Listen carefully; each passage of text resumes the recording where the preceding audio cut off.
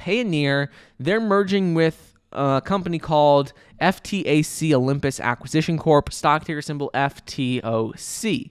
And it's very surprising to me that people are not talking about this more. Like, Payoneer is a competitor to a company, let's say, like a PayPal or a Stripe. Payoneer focuses specifically on overseas transactions, transferring, like when you pay someone in a different currency and you have to work around those currency exchanges and exchange rates. So they're not exactly the same as PayPal. They focus more on that, but either way, the stock right now has a valuation of about $4.3 billion post-merger.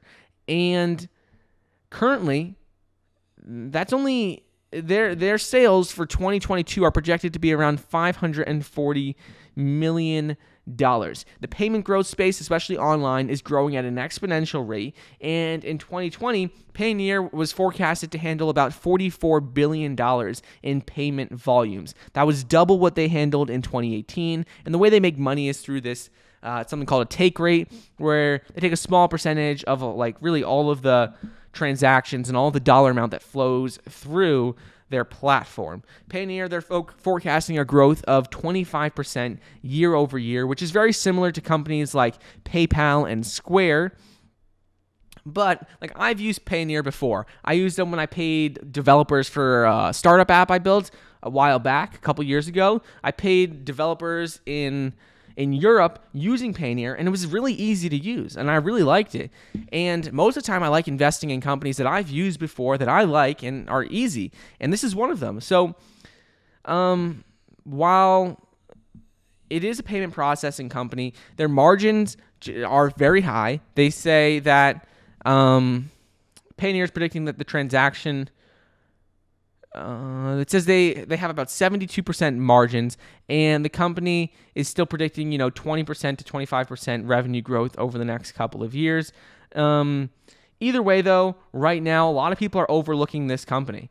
Most of these SPACs right now have insane valuations that are like 50x their revenue 5 years down the road.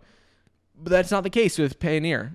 Payoneer 2022 sales are $540 million. The valuation is around $4.3 billion.